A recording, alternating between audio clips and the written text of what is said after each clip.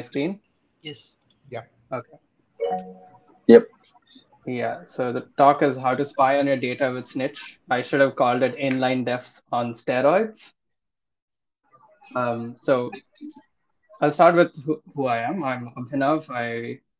I'm from India. I've been programming in Clojure for about 7 months professionally, and I think I started learning it about 1 year ago, 7 to 8 months professionally. So I'm quite fascinated with macros, and my first talk was on Clojure macros, and now I'm going to talk about this.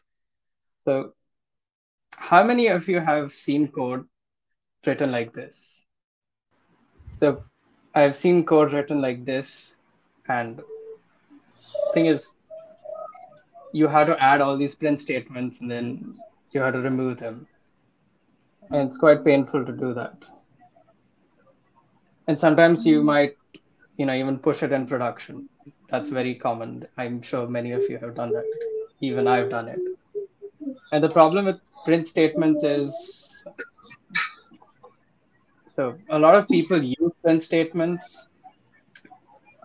As you can see in a very informal survey, um, about 80% of you use print statements instead of a debugger.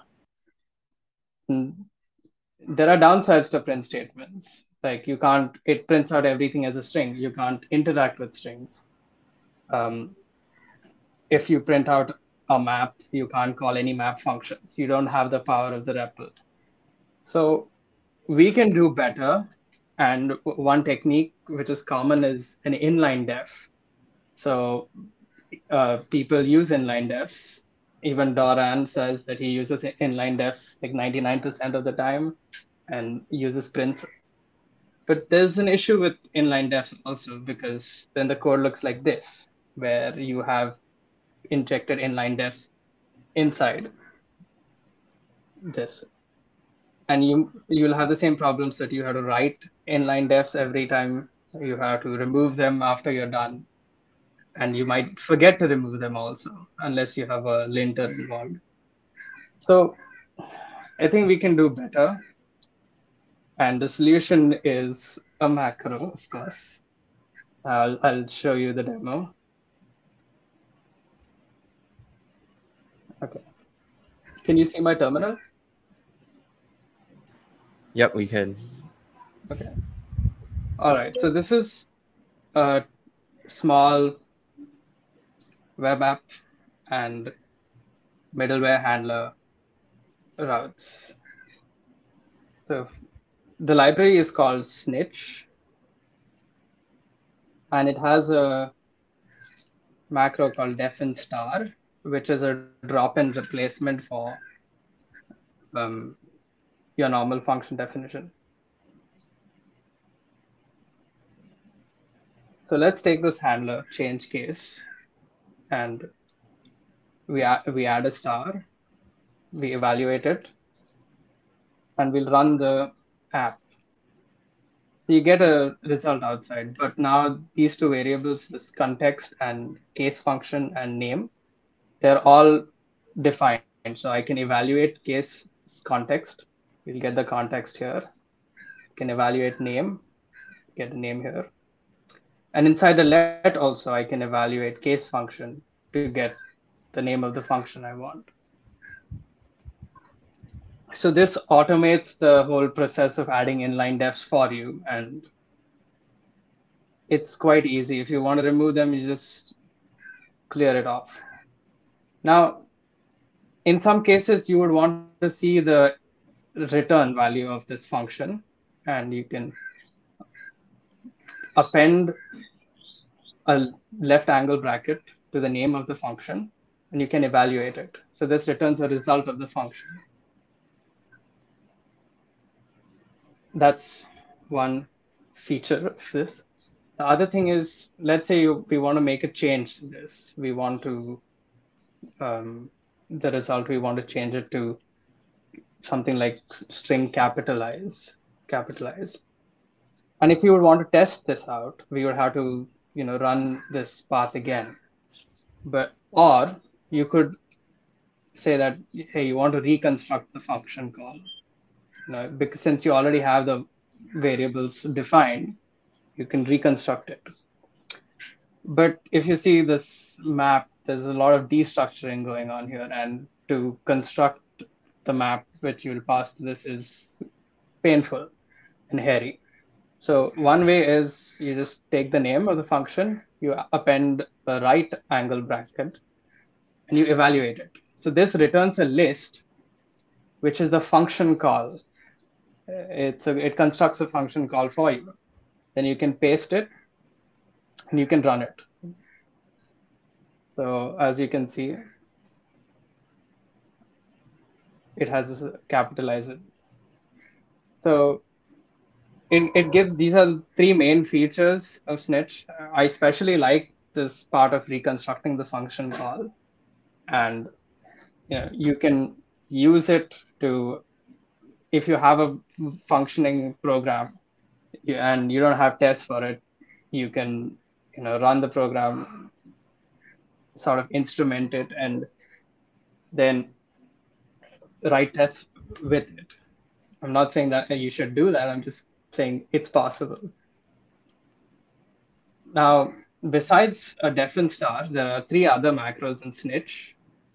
There's a star let, a star fn, and a def method star. So it comes with 4 macros in total. So starlet is useful in the case where you have a test like this, where you define variables in the let block and then you run 2-3 tests. So you can't directly call. Okay, that was because it was already defined. My bad. But if you do this, then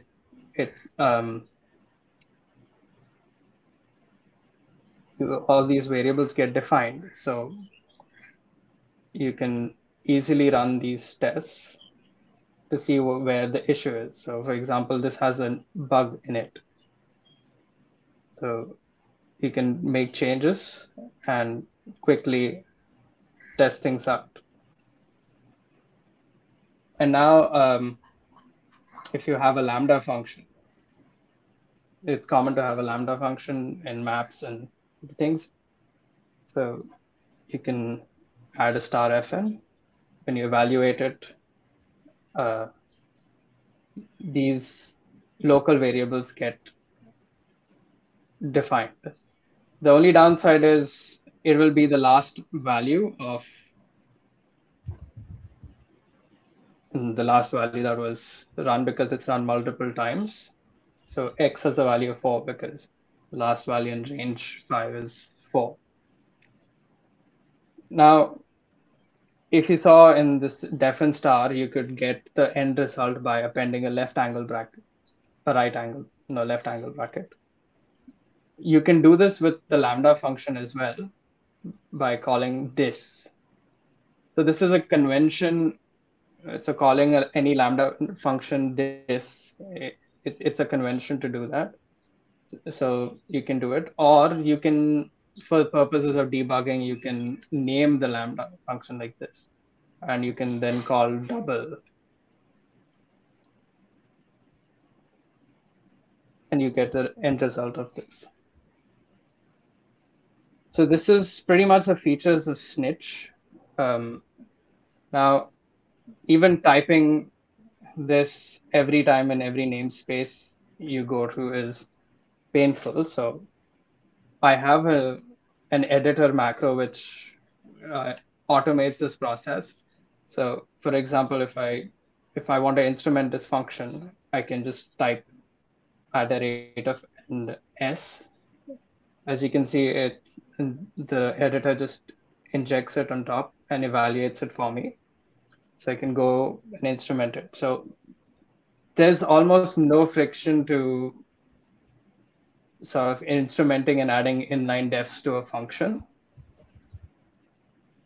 And that was something that I was looking for in something that to do these things for me. You don't have to add this as a dependency as a main dependency. You can add it in your line profiles.clj. So this is my line profiles.clj. And since this is a macro, it also works with Clojure script. So you can add it in your shadow CLJS hidden as well. That's about it for the demo. Now, why should you use Snitch? Obviously, there's Cider's debugger, which is great, Calva's debugger, and even Cursor is there. So it's highly ergonomic for REPL-driven development.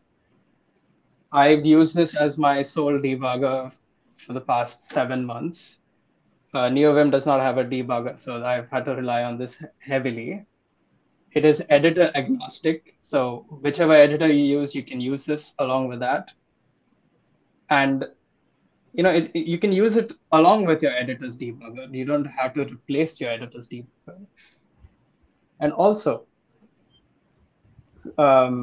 Cider does not have support for Clojure script, which Snitch does. So that's another reason you should use it. But I would have to say that I don't use Clojure script on a day-to-day basis, so I'm not sure. I don't encounter bugs in Clojure script because there are slight differences between Clojure and Clojure script. For the most part, it does work. I do have tests that I run for Clojure and Clojure script, but it's just a warning that some things might break. So the downsides of using Snitch are globally defined variables. So if you have two functions with the same variable name, then the value of each of the variables will be the last one that was last when the function with the function that ran last. That will be the value for it. So it can get confusing, and also things might break because it's still under active development. It's stabilized now. Snitch has stabilized now for the most part, but you might experience things that break. That's it. Thanks. A special thanks to Faris for helping me out with some aspects of this talk, and also Zach for having me.